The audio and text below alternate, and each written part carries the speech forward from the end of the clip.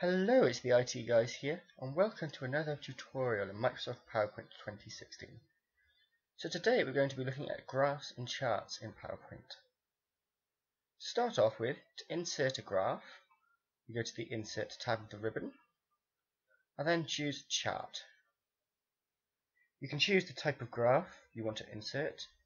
We're going to be going with one of these, a column graph. Once you've chosen, click OK.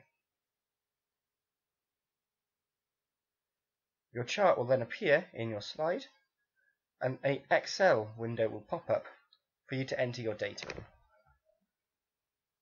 So enter your data and your series titles into here. And once you're done, close this window. This will then give you your graph. To change the design of your graph, you can click here. It will give you a series of options. I quite like this design, so I'm going to choose it. You can set your title here.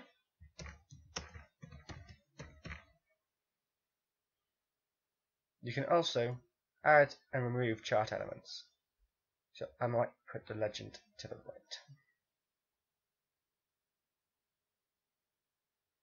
Once you've got your graph, you may want to animate your graph.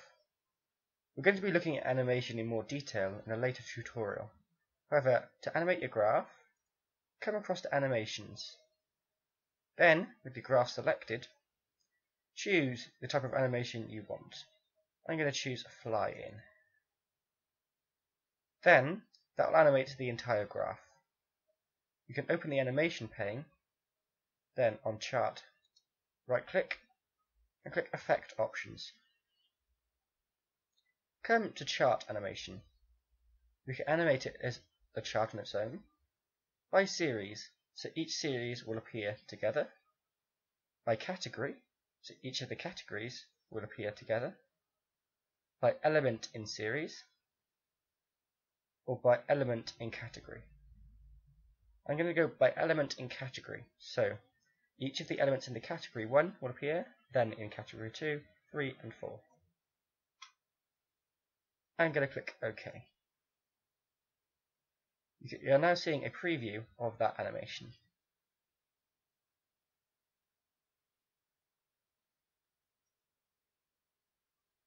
That's all we have to show you in this tutorial.